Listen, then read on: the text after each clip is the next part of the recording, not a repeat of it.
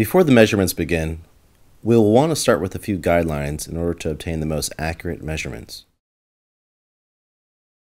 It is ideal for the subject to be in a pair of trousers and shirt that fits well. The subject should remove all items from his pockets.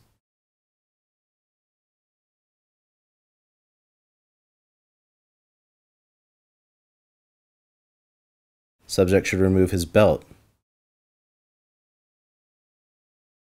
Next, make sure his shirt is properly tucked in.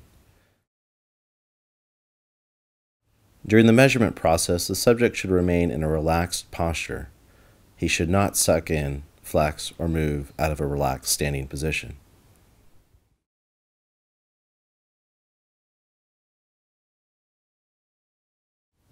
Measure around the fullest part of subject's chest while standing in front of him.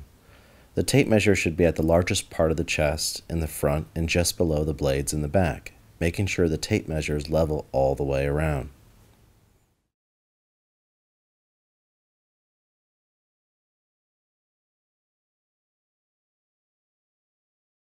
Measure around the largest part of the subject's stomach, which is typically level with the belly button.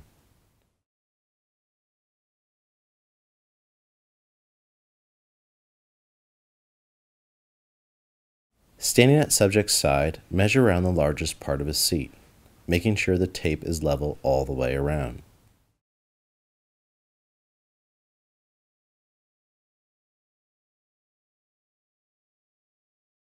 Identify the bone at the top of each shoulder. Measure from shoulder bone to bone, following the natural curve just below the neckline.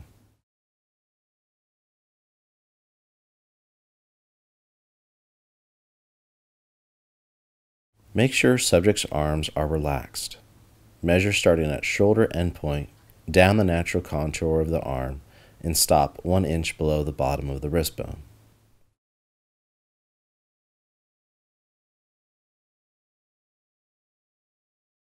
Measure from the bottom of the subject's collar down past the seat to the desired jacket length.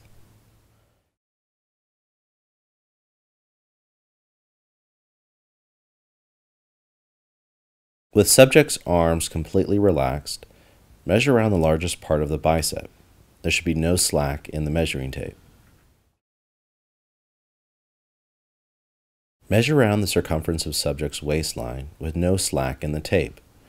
Make sure the tape is inside the pant line all the way around the pant.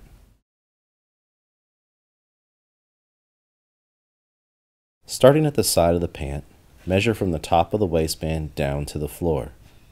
Subtract 1 inch for a conservative full break, 1.5 inches for a medium break, and 2 inches for no break.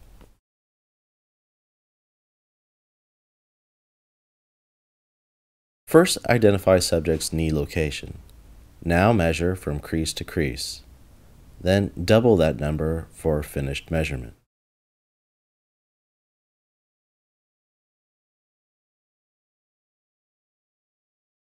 Measure around the thigh just below the crotch, making sure the tape is level all the way around.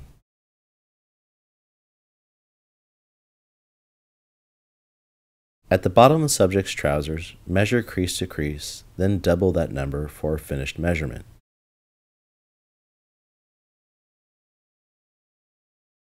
Measure from the top of the front waistband centered above the zipper and measure around the crotch up to the top of the back waistband, allowing the tape measure to make contact with the inseam area of the pant.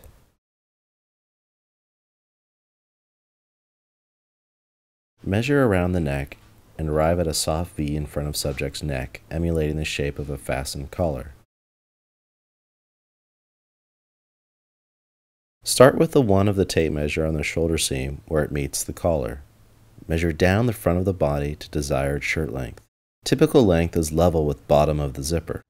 This can be increased or decreased based on customer's desire.